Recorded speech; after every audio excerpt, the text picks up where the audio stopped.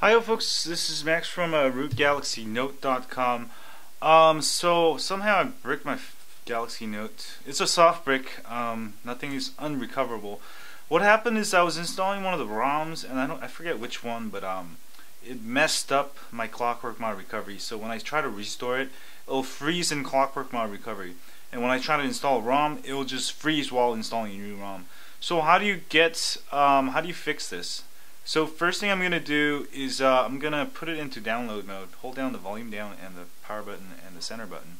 By the way, this is for the GT-N7000, which is the international version, the unlocked version. Don't try this on AT&T, Telus, Bell, and Rogers SGH i717.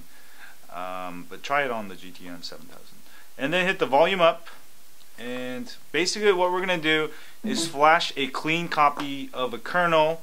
In this example, I'm going to use Franco's kernel, which comes with Clockwork Mod Recovery.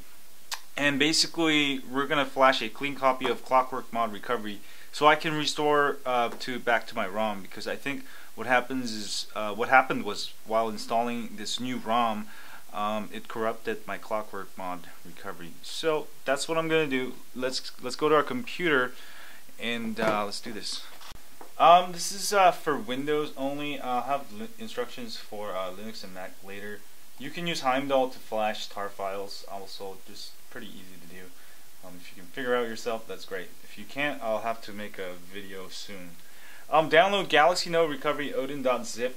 It comes with ODIN and also Franco.tar, which is Franco's kernel in tar form. All it is I copy Z image, or I extract a Z image of his kernel zip file, and then I tart it, basically.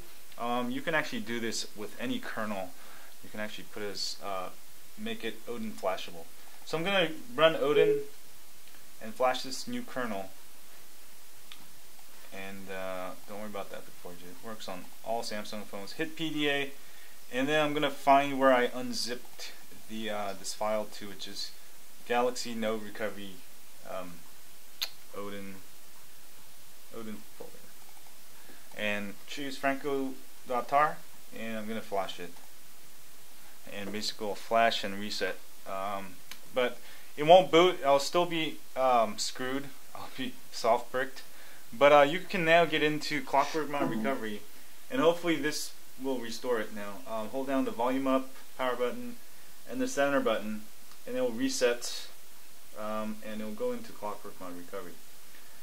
So hopefully I'll have a good version of Clockwork Mod Recovery where I can restore. If you get that, just take the USB thing out. Sometimes it does that when you have the USB plugged in.